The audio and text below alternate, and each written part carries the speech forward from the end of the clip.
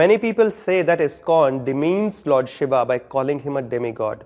Well, we don't say that. Lord Shiva is not a demigod. Lord Shiva is playing the role of a demigod. There is a difference between both the sentences. He is such a great personality, he is such a multifaceted personality that he has taken up so many responsibilities upon himself. He is an Acharya, he heads one of the 4 Vaishnava Sampradayas known as Rudra Sampradaya. He is the husband of Mahamaya Durga. He is Bhuvaneshwar, the master of the material world. He is the destroyer. He is the most compassionate.